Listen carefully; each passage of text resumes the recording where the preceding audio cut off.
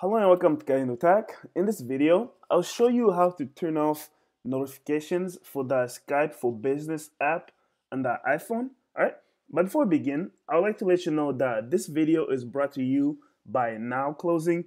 Now Closing are relentlessly examined and experimented to perform as beautiful as they look. The flexibility in their design makes them work great for sports, casual evenings, or even as work attire. Now is a very environmental friendly brand. They mainly use organic or recycled material for all of their clothes. Alright, for a 15% off on their clothes, please click on their link in my video description. The link is underneath the clothes and shoes section. Alright, now let's get back to how to turn off notifications for Skype for Business.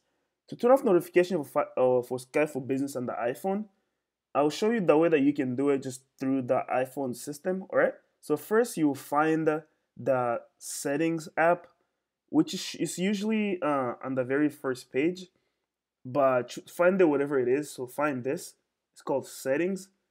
Find Settings. After you find it, click and open it. Once you have it open, scroll down. Do you see over here where it says Notifications? Tap on that. All right, it'll take you to notifications.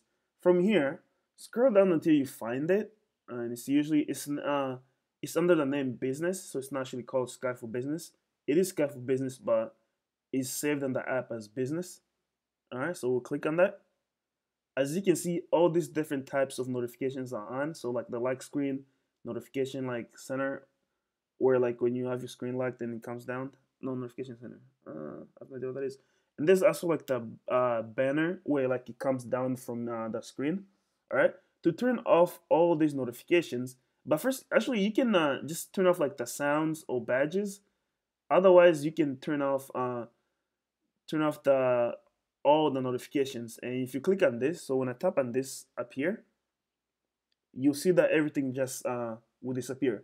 That means all the notifications for Skype for Business, they will be turned off. Okay.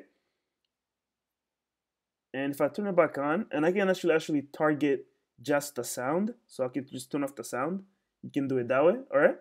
That's how you can turn off all notifications for the Skype for Business app. If you have any other questions or comments, please leave them in the comment section below. If you like the video, give it a thumbs up and definitely subscribe to my channel for more videos like this. Thank you for watching.